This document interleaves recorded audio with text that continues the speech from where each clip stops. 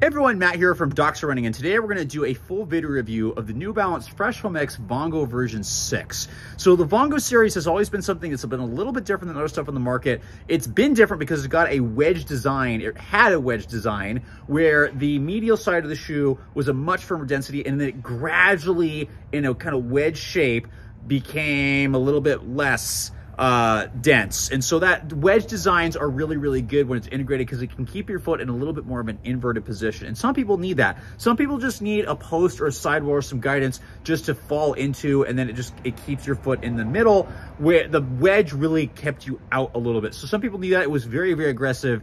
That is completely gone with this shoe. So the new Vongo is a much softer shoe. It is much more neutral. It's a mild stability now, where the old one was definitely like moderate stability. So this is a mild stability slash guidance shoe, and it's very different. Is that necessarily a bad thing? No, it means it's gonna probably work better for a different group of people. Those who like the last one, just know that it is not the same shoe, and you might have to look for something else, or you might have to adapt something totally new. So let's talk about what's changed, how things are different, and who this may or may not work for. And let's start with specs here. So again, moderate stability, or in my mind, mild stability daily training shoe. It comes in men's size 9 at 10.6 ounces. Women's size 8 is coming in at 8.5 ounces. There's a much higher stack height with 38 in the heel, 32 in the forefoot for a 6mm drop now.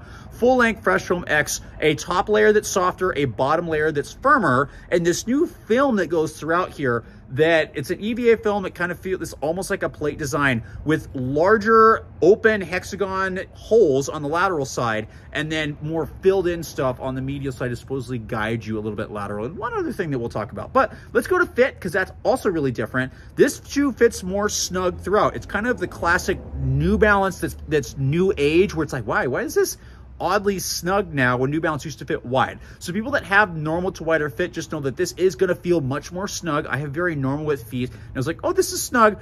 I can handle it. It's totally fine. It's just a little bit more snug. People with narrower feet, you're going to enjoy this shoe a lot more. Okay, narrower shoe throughout, which also meant that in the heel, I didn't get any heel slippage. It has a really nice secure heel. There is a stiffer heel counter back here, so those that are sensitive, be aware there's some padding, but it can get a little bit stiff. For the most part, it's just a really nice thicker mesh that kind of hugs you very nicely. So I did really enjoy the upper after I kind of got used to it. Just know it's much more snug than previous, okay?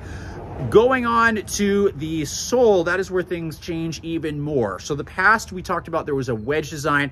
That's completely different. That wedge design is still present in the heel, where you'll see that the lateral side, the film sits lower than the medial side. So this is much higher. So you get much more of that softer foam on the lateral side, and then much more of the firmer stuff on the medial side. So there is still that. And then as you get into the forefoot, things, again, even out. So much more neutral up front.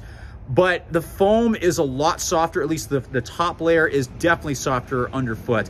Ride-wise, it does feel heavier, not in a bad way, but definitely like, this is a training shoe. I can't go quick in this at all. It is meant for easy miles.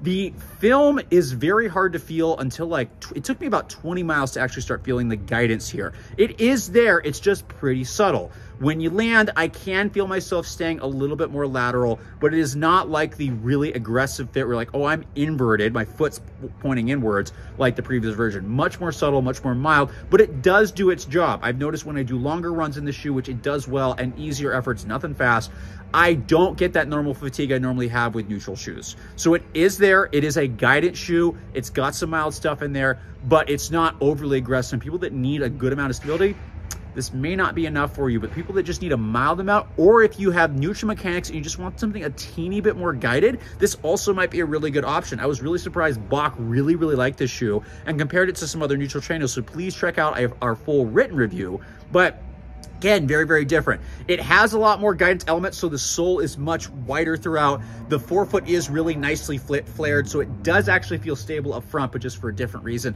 But overall, a softer shoe, a narrower shoe, and just not as much higher level stability, not as much of a wedge, more subtle guidance throughout. So people that sit right between neutral and stability and need just kind of stuff in the middle and want a daily trainer that's fairly durable and does a great job, this might be a good option for you. But if you want that higher level stability, this may not be an option for you anymore unless you're willing to take some time to transition into this shoe.